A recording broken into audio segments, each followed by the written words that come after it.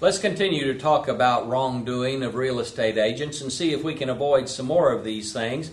How about a failure to tell?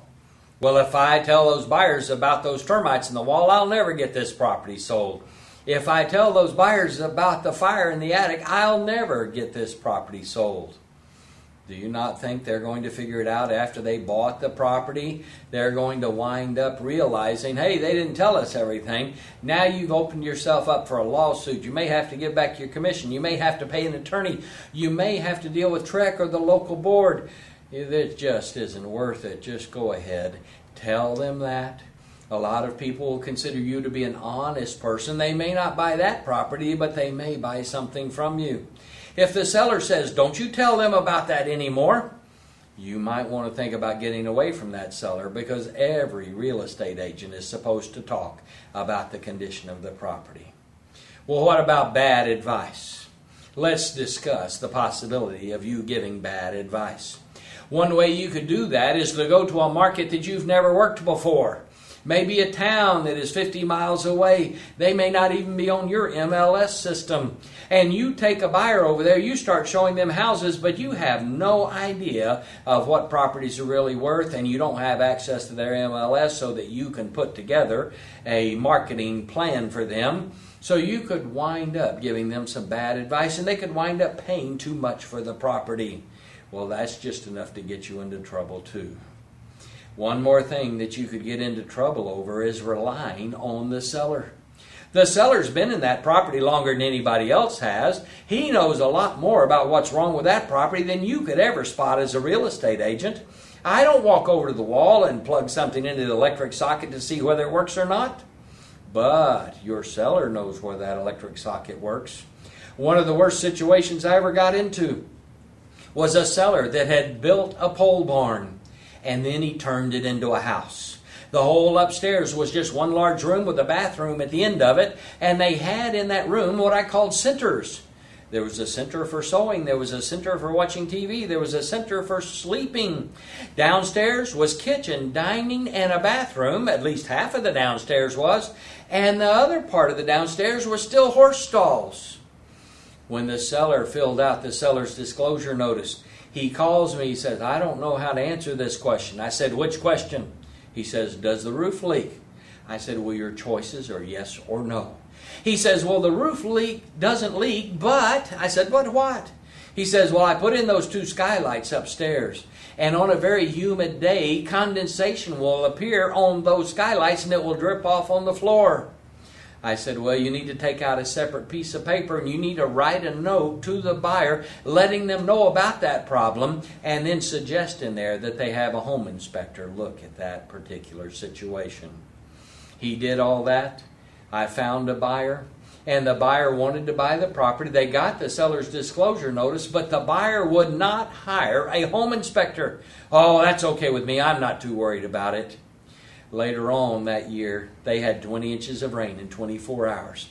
The rainwater collected up at those skylights. It ran down the inside ceiling, and it filled in an interior wall. And when the weight of the water was so heavy, it actually popped the paneling off of the wall and gushed across the downstairs area and flooded out the electrical works and the telephone system as well.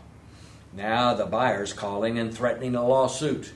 I am convinced that that seller knew more about that property than he was really telling us. You do not want to rely on the seller for any information. When he tells you what the square footage is, don't pay attention to that. Pay attention to the appraisal district instead. When he tells you that the roof doesn't leak, look for yourself. Now, my youngest son bought a house in Chicago not long ago, and he's calling me for help. And one of the pieces of advice I gave him was, hire a home inspector. But before you hire him, make sure he's willing to go up on the roof and look at it. You don't want one of these inspectors that look at the roof through binoculars from down on the ground. He called me a week later. He says, Dad, how's he going to inspect the roof with snow all over it? I said, oh, I'm sorry. I don't know how to handle that. I've never had that problem in Texas. but I guess he had that problem in Chicago. Well, the home inspector went inside the attic and looked around, and that helped him understand a little bit better whether there had been a leak or not, but he still didn't know how good the shingles were up there. I don't blame him for not going on a roof that had snow and ice up there, but you needed to make sure that you had somebody look at it. One last thing we need to think about in terms of misrepresentation. Not only you do not rely on the seller, don't rely on the previous listing agent. Maybe that property's been on the market before. Sure, you could copy those measurements off of that MLS sheet and put them on your MLS sheet. What if the agent didn't measure it properly? What if that agent had copied somebody else's? Now you're duplicating the misrepresentation that took place there. Don't copy the taxes they have there. Taxes may have gone up since the last time that this was on the market. You need to look up your own information and put that information together all by yourself. Well, let's make it simple then. What protection can an agent get in these real estate transactions we have? After all, we have cranky sellers, we have cranky buyers. It's always possible we could get ourselves in trouble. Heck, that recovery fund in Austin paints a bullseye on us. Lawyers know if they sue us successfully and we're judgment proof, that the recovery fund will pay. So let's talk about some simple things we can do. Point out everything that you know is wrong with that property. Take the time to look at the property more closely. I've actually, in the early days of real estate, would walk into somebody's house, look at the inside and outside with them, sit down at the kitchen table and start filling out the profile sheet that is required for MLS. And I would get to the line, what kind of roof is it? And I'd already forgotten what kind of roof I looked at out there. And I had to ask the sellers what kind of roof it was. Now I walk around the house with that profile sheet in my hand, and I can mark it off as I'm looking at everything. I've actually had some sellers say to me, well, now I don't know if I'm going to list with you or not. And I say, that's okay, I'm just filling this out so that I have a better feel for what the property is like and the condition it is in. So we can at least do that. We can at least get the seller to fill out a seller's disclosure notice. Now, when you do that, make sure you don't make any marks on it yourself. Don't even fill in the address.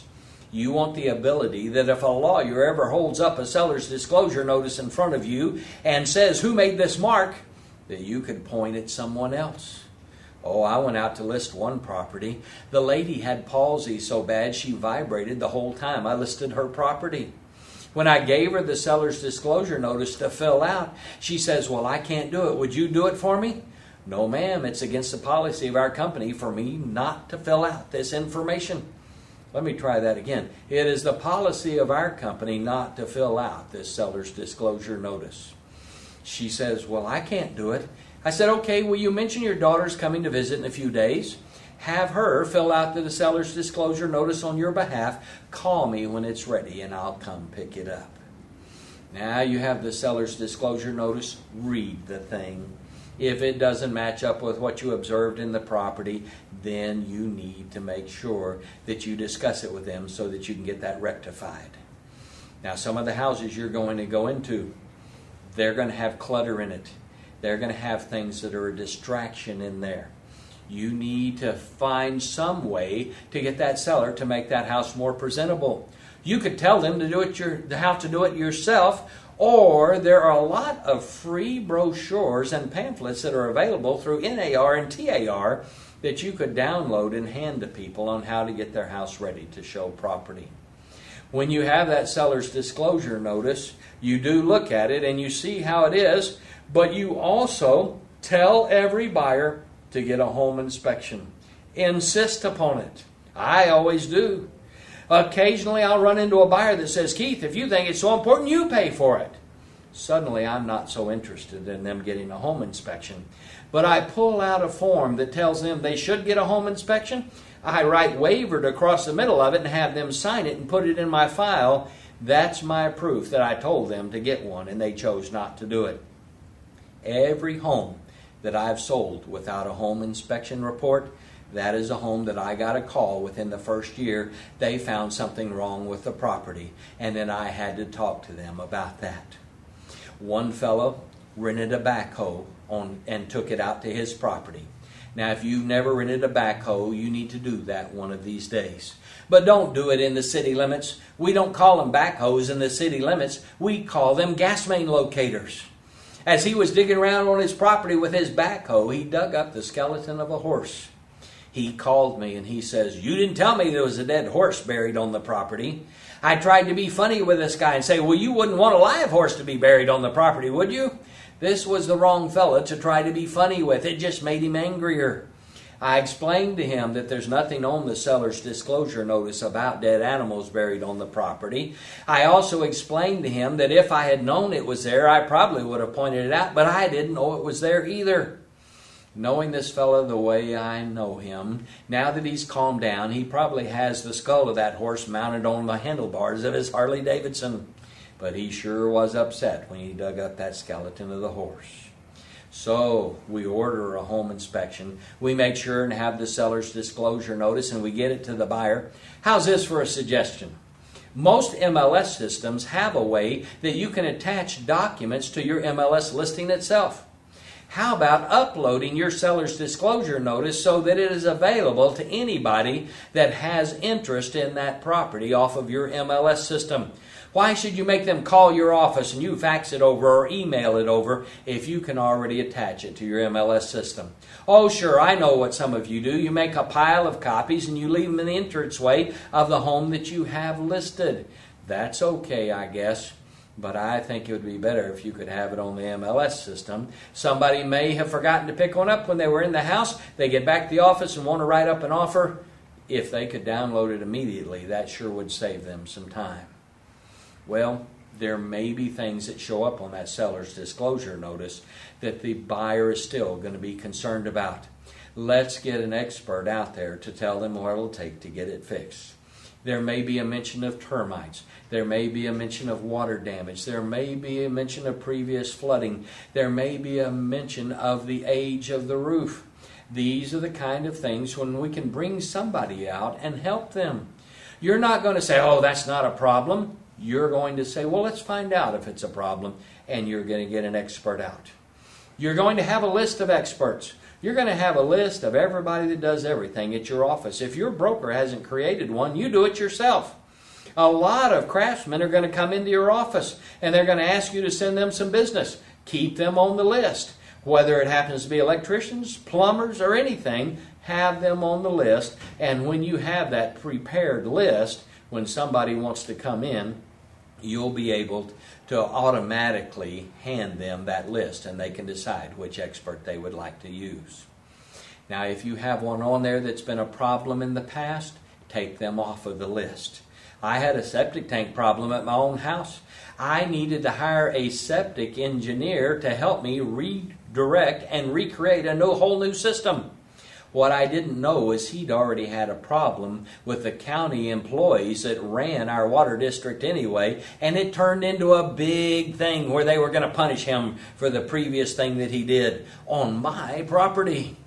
After this was all over, I took that fellow off the list. I thought if he hasn't got a better working relationship than that with the county, we're always going to run into problems. And so I have new people on the list that I'll pass on to the buyers if they happen to need some kind of engineer for their septic system as well. Let's talk about doing one other thing to try to get some protection in this transaction. Document the unusual thing that takes place. What kind of unusual things am I talking about? I was showing one house to a buyer.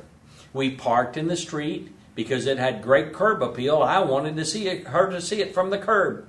As we were walking up the sidewalk, it was a long, flat sidewalk except one step up in the middle, and then it was flat again. She was enjoying looking at the front of the house so much she didn't notice that one step there.